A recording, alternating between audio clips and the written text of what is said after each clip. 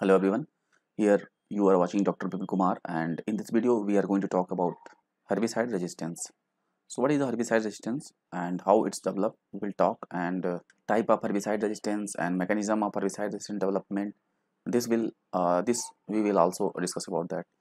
So here the points are given that over dependence on the chemical weed control. Recently if you see the modernization of the agriculture, now we are depending totally on the chemical way of weed control, and this is one of the reason behind that nowadays many biotype of the weed species that are showing the resistance toward the herbicide.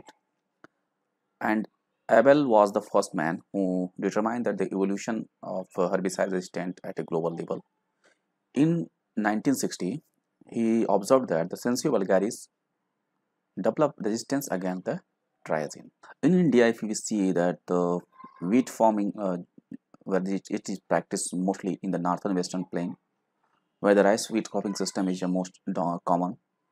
And in India, Phallus minor is one of the wheat that is mainly found in the wheat, and isoprotron is one of the herbicide that used to control the Phallus minor. But now many biotype of this Phallus minor recently registered, they are resisting at a particular dose of the isoprotron. Now the Phallus minor is resistant to the isoprotron, and this resistant biotype weed species is a potential threat to the sustainability of the rice wheat cropping system in this northwest plain zone. Now herbicide resistance, we will talk about that. It is the inherent ability of the weed species or biotype to survive and reproduce following a herbicide applied at a dose that is normally lethal to the vast majority of its wild individual. So resistance develop because of the inherent ability of a weed species, and actually the wheat species previously it was susceptible, but now they will show the resistance because of the changes in the genetical makeup, and they will survive and reproduce. And if you see the wild relative of that majority of its wild individual, that will be killed at a particular dose, but resistance biotype of that particular species will not kill. And how it's happened? Because of the some genetical changes, and what are different mechanisms we will discuss in this video later on. So herbicide resistance is simply a altered response to the herbicide by the weed species which was earlier susceptible. So susceptible biotype, now previously they were susceptible and now they become the resistance because of the altered response of the herbicide because of the actually genetical changes. As for the example, if suppose we taking featheris minor that was previously susceptible to isoprotron, but now they are resisting to that herbicide isoprotron. So what are the type of resistance? So we can see here the two type of the resistance: cross resistance and multiple resistance. In cross resistance, there is the target site cross resistance, metabolism, and negative cross resistance. So what is the cross resistance? If we see that wheat biotype is resistant to two or more herbicide due to presence of single resistance mechanism. If a single resistance mechanism is responsible for the resistance of the wheat species to two or more than two herbicide, then we will call it as a cross resistance. And very good example of this is the Phalaris minor is now resistance to the isoprotron and pendimethalin because of this cross resistance. So under the cross resistance, that might be a target site cross resistance. So target site cross resistance means a specific target. If the herbicides are especially targeting a specific site or enzyme, like targeting a site enzyme, and if the resistance develop because of that specific target site and enzyme, so that will called as a target site cross resistance. And if all the herbicide to which it has evolved resistance, then because of the they are affecting the same precise target or enzyme. Like example, ALS, acetolactate synthetase, this is the enzyme, and the inhibitor herbicide like sulfonylurea and imidazolinone and imidazolinones in soybean.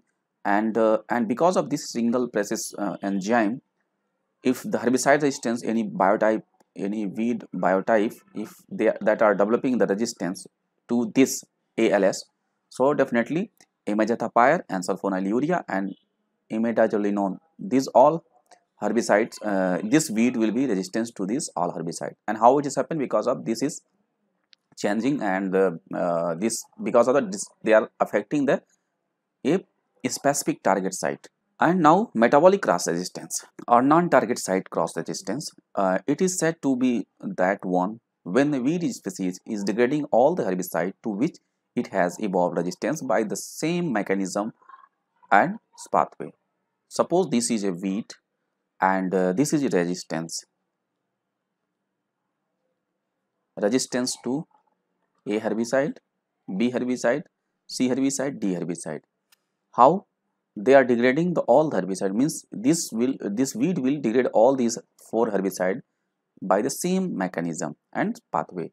So if it is happening so, then we will call it as a metabolic cross resistance. Now we will talk about the negative cross resistance. It occurs when the resistance weed biotype is found more susceptible to the some other herbicide than the wild type susceptible biotype.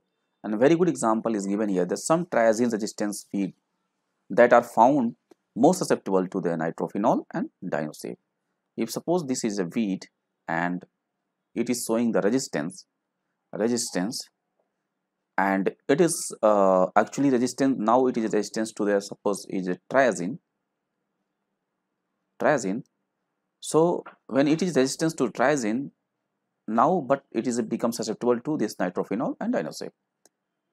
And if we compare the its susceptible biotype, those when those wild species or biotype, those are susceptible to triazine, they were not susceptible to the nitrophenol. But now this biotype is resistant to the triazine, but it is becoming susceptible to the nitrophenol and dinosave. If it is happening so, then we will call it as a negative cross resistance. Now we will talk about the second, that is the multiple resistance. It refers to a situation when the resistance plant possesses 2 or more distinct resistance mechanism. Okay, when some weeds species evolve resistance to 2 or more than one herbicide through the sequential selection, then it is multiple resistance. And very good example is the lolium residuum. Means a weed species those which have more than two or more distinct mechanism. This lolium residuum is resistance to A, B, C herbicide. So this weed biotype lolium residuum resistance. Why? Because of it is having the distinct mechanism, separate mechanism for this A, B and C, and because of this multiple mechanism it is having, and it is resisting to the multiple herbicide because of multiple resistance mechanism, not a single resistant mechanism. So that is called the multiple resistance. So what are the resistance mechanism we can discuss here? First is the alternate site of action, enhanced metabolism, sequestration, compartmentation, metabolism, conjugation, detoxification. We first of all discuss about this alternate site of action. A weed can develop resistance just by alternate site of action, that will alter the site of action. Suppose a herbicide that is affecting a particular weed through a particular site. So what will happen because of the mutation or some other genetical changes? The herbicide will alter the site of mechanism. So here we can see it is the modification in binding site of action of a herbicide due to some genetical changes in weed species. For example, Amaranthus retroflexus, Chenobodium album, Sensio vulgaris against the triazine herbicide, they alter the site of action. That's why they are now they are behaving the resistance. And like 1 point mutation resulted alter the site of binding site of DL protein in chloroplast. So this is the one of the very good example what happened because of the mutation in Amaranthus retroflexus. And because of the mutation, previously the herbicide was binding at a DL protein, but now it is altered. Okay, so that will not bind to the DL protein, and when the herbicide will not bind the DL protein, then it will not kill. So this is called alternate site of action. This is one of the mechanism. Now enhanced metabolism, a rapid degradation or conjugation of herbicide into non-toxic or less toxic form. So this is also one of the mechanism. Example is abutylon thiophrosty against triazine. So and other is the rapid degradation of the isoproteron into non-toxic form in Federis minor, catalyzed by the one of the cytochrome P450 monooxygenase enzyme. This is one of the best example for the enhanced metabolism. This is also one of the mechanism through that here is wheat biotype may develop resistance. Sequestration and compartmentation. It is either by the storage of a herbicide or its metabolite into vacuoles. Cell vacuoles. We know that we are having different vacuoles inside the cell. So what will happen? The herbicide will be stored here in the vacuoles, so that they will sequestrate in the cell and tissue from the site of action. So they will not that herbicide will not go to the site of action. So what will happen? The weed develop resistance. For example, Conaija species horseweed to the paraquat. This is the very good example. Conaija species develop resistance against the paraquat because of this sequestration and compartmentation. The fourth is a metabolism. It is a chemical reaction depend on the availability of specific enzyme at the site of action. Some specific enzyme that will be available at the site of action, so that will metabolize that herbicide into a non-toxic, and that is the region of resistance development in the weed biotype. Conjugation. It is the removal of the intact herbicide molecules from the mainstream of plant biochemical system. If the herbicide is going to be a part of the plant biochemical system and to kill the weed, so what will, because of the conjugation, if the resistance will develop, that plant or resistance weed will remove that intact herbicide molecules from that plant biochemical system, so that the resistance weed will not kill. So this is also one of the conjugation is also a mechanism. After that, here detoxification. It is the process in which the product get converted into non-toxic product, and this can be enzymatic detoxification or non-enzymatic detoxification. For example, atrazine get detoxified by the conjugation process with tripeptide transferase enzyme. So glutathione plus atrazine, when because of this specific GST enzyme, what I will call glutathione as transferase enzyme, it converted into the 4-ethyl amino 6-propyl amino 2 as triazine, and this is a non-toxic. So this is actually called the enzymatic detoxification.